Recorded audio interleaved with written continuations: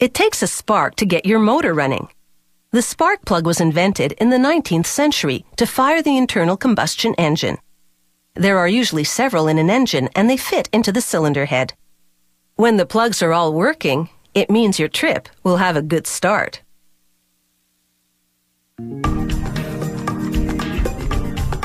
The spark plug produces what looks like a mini lightning bolt to ignite the gas that runs your car.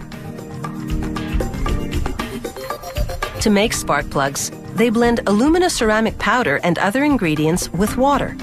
After a thorough mixing, the milky-looking brew drains into a big dryer, which converts it back to powder.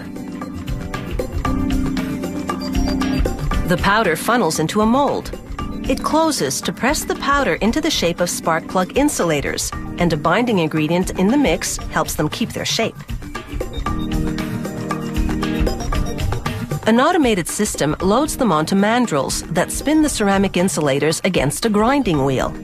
It grinds them into a more graduated shape and does a very precise job. These ceramic shapes are quite fragile, and they'll need to be baked in order to harden. But first, a tester double-checks the measurements with a laser tool. Then they bake in this very hot kiln until they're extremely hard. This takes up to 24 hours. While the insulators are in the kiln, tools ram steel through shaped cavities called dies. They're essentially punching out shells that will be the spark plug casings.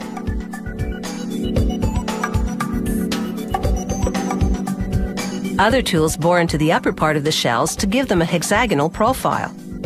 This will later enable mechanics to wrench them into a vehicle's engine block. More tooling contours the spark plug shells, and the result is quite a transformation. A conveyor now shuttles the spark plug shells forward as nickel alloy wire unwinds overhead. An automated welder fuses the wire to the shells. This wire will serve as the spark plug's ground electrode, and it will be bent towards a firing electrode later. The space between them will contain the spark.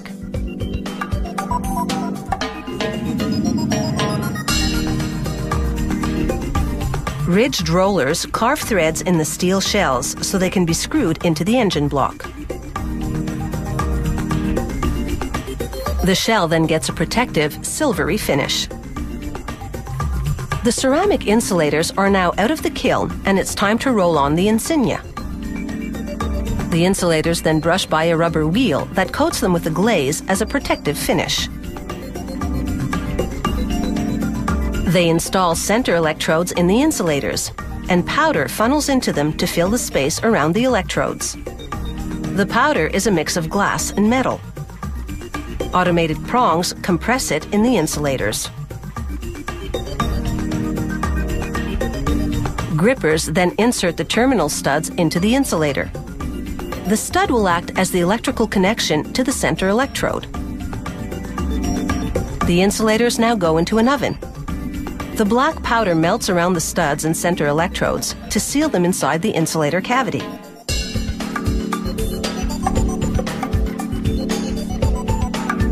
Nozzles squirt oil onto the metal shells to lubricate them. The insulators funnel into the grip of robots which install them into the shells. They slide in easily because of the lubrication job. Tools called shrinking punches apply an electrical current to each shell to fit it tightly to the insulator.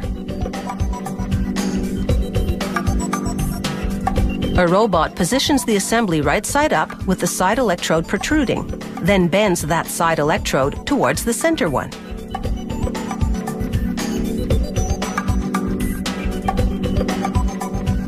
The robot then collects the spark plugs and sends them down the line. It's time for an inspection. She looks for imperfections in the glaze, the inscription, and the nickel plating. She measures the space between the two electrodes before sending them over to the packaging department. And now, these spark plugs are ready to keep your engine firing on all cylinders.